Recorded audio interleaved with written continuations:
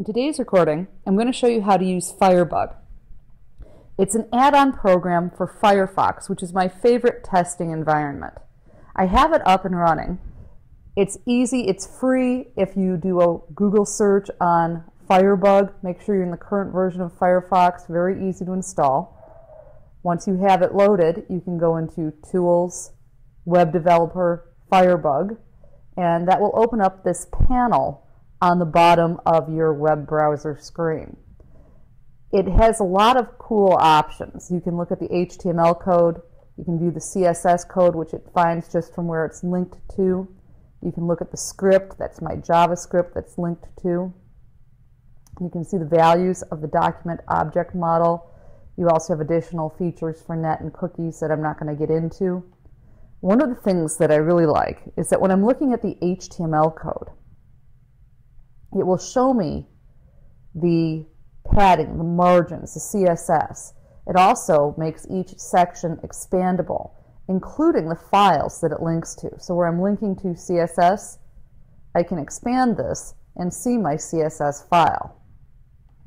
I can also expand and see my linked JavaScript file.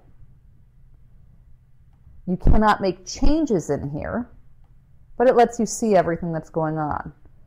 I can go into each div tag, and you'll notice that if I hover over a form element, it highlights it for me. And I like that it gives me the layout with the padding, the border, the margin, showing me exactly how my CSS is being applied. It also does computed, which these are not specific variables that I've set because I'm using ems, and it shows me the different fonts. It gives me the styles so I can see what styles are being applied to a particular area. So I'm in the body. It shows what CSS styles are being applied to it. This can be incredibly helpful when you're trying to solve problems. But for today, I want to use it to do some JavaScript testing. Now you can see that my entire JavaScript is working here. I can hit submit. You can't really see that it's working right now because I already had it in here. I'm going to clear. I have the console, and I have some special code in here to show me in the console what my length, width, and height are. And if I hit submit, when it runs, it gets me the length, the width, the height. It shows me which line it's coming from. Let's take a quick look at my JavaScript code. I'm going to deliberately introduce an error, and then I'll show you how I did the logging. I'm going to put the letter S in instead of a $sign right here. That should be an error. To update when you're working with Firebug, you need to go in, make your changes, save them, and then you have to refresh the page. Now if I hit submit, I should get an error. And you'll notice that my error appears right in the console.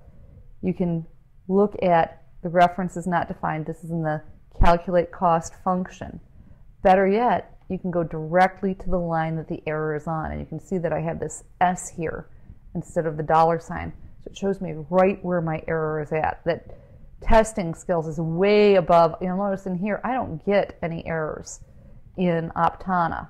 I can go through and retest this by closing and reopening the page, hit submit, and then go back to here. And it's still not giving me any indication that I have an error. So this is a great tool to add to my toolbox using Firebug for testing. So I've changed it back to the $sign. I'm going to save it,